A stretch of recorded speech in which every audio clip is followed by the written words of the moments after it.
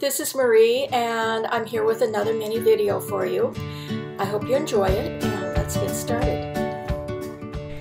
And today we're going to have some fun with some opaque white ink.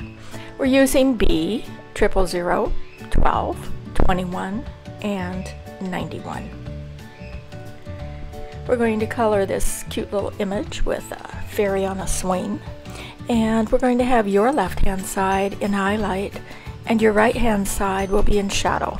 I try to be consistent between my background and my focal image. I'm putting my image on some paper to color. I always like to have some white paper underneath.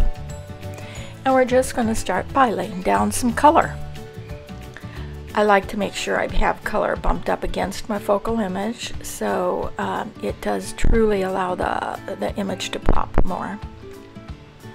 It allows the image to come in the foreground. And you don't have to be real careful at this stage. Just make sure you don't have white space in between. And I'm doing a little disclosure here. I have a dog snoring at my feet, a cat supervising on my table, 3 cats and birds in the background, and 30 turkeys outside trying to mate. So I apologize if it gets a little noisy. Now we're just blending out with this, and again, you don't have to be careful because you're going to be taking your colorless blender and just super saturating. You know how I tell you I always have stock in colorless blender because I use a lot. I do confess I keep a chow marker like the one you're seeing, and I do fill it with some alcohol. I know they're not good for your markers, but it's a chow and I feel I'm just using that as a dedicated one, and alcohol is a lot cheaper than colorless blender. And I'm not going to be saving these images forever, so I do take a little shortcut there. Helps the budget. But if you're doing a important piece of art, stick to your colorless blender. We're just really soaking up that image or the background with our blender. Remember, your colorless blender is poorly named. It is not a blender. It removes color somewhat. It moves it. It will shift it from one location to another. It really does not blend 2 colors. It just allows them to move and kind of merge. That's how we get our marbleized backgrounds. Again, just blending out on those outer edges, allowing that color to just follow the moisture. Ink likes to flow where there is a wet background. So wherever you put background, your ink will shift in that direction. It's kind of called capillary flow. And it will just move and shift. You notice on our right hand side we're using darker colors like B21, and then we will be moving to B91. As you're moving up on that scale, your first actual number, it kind of indicates how much gray you have in your image.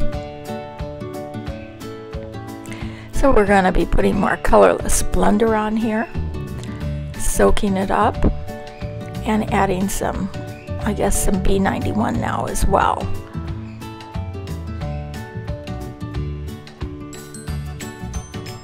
Again, I like the colors that have the more of a gray tone to it. I like to have closest to my focal image, and then I add other colors as I move outward. I go with less intensity and less gray. This is some 21. We're moving out a little bit more. can always add more, you can always darken your image.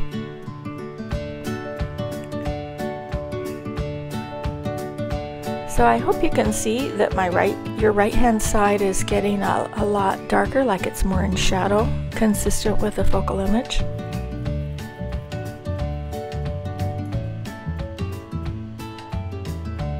And you know, we're going to be using so much colorless blender on here that you don't have to worry exactly about the dots. We do dots when we do the stippled technique, but on this we're doing more of a marbleized. So you won't have to worry, your colorless blender will just merge it all together.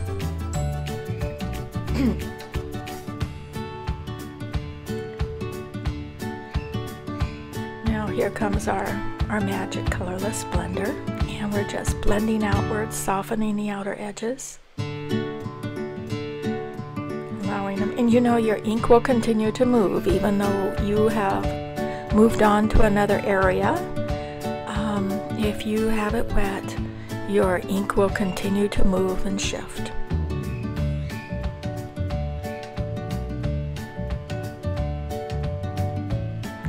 And don't be afraid about holding your blender on. I know some of you have commented that you didn't know how long to leave it on there. I just leave it on sometimes for a while against my paper and just let the colorless blender flow in. You don't want it to look like it's just dotted. On sometimes when you want to texturize, you do that, but to marbleize, you just get it really pretty wet.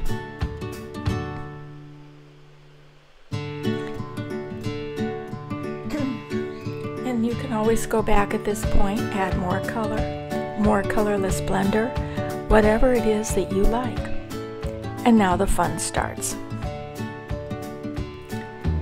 We're going to be taking some colorless or some opaque white pretty soon, and it comes in a big round bottle, and then they now have one out in a small bottle with a built-in brush. I believe it's the same ink, just a different method to distribute. One has a tiny brush on it, which is always nice. That way I don't have to find my little fine-haired brushes to do it. It's built in. Isn't that cute? I roll it a little, I don't really shake it a lot. And it has a tiny little brush. See how fine that is? But here I'm going to just take a big glob. On other images, you remember I would just put a tiny little dot of my white. But on this particular thing, we're wanting to have a lot of fun with opaque white ink. So just take it and put your finger and smash it down. Just have fun with it. It's almost like a mixed media technique. Just put it all over. It's going to give a very different effect than the tiny dots in the background that I usually use on my images. But this gives it kind of a really feathery look, and I really like the effect. And again, this started with a mistake, like most of my things. I was bringing my white over once to highlight, and a big glob dropped in the background, and so I smashed it trying to pick up some of it, and it spread it out, and I thought, darn, I really like that.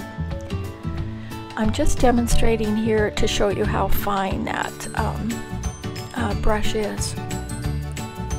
So there you go.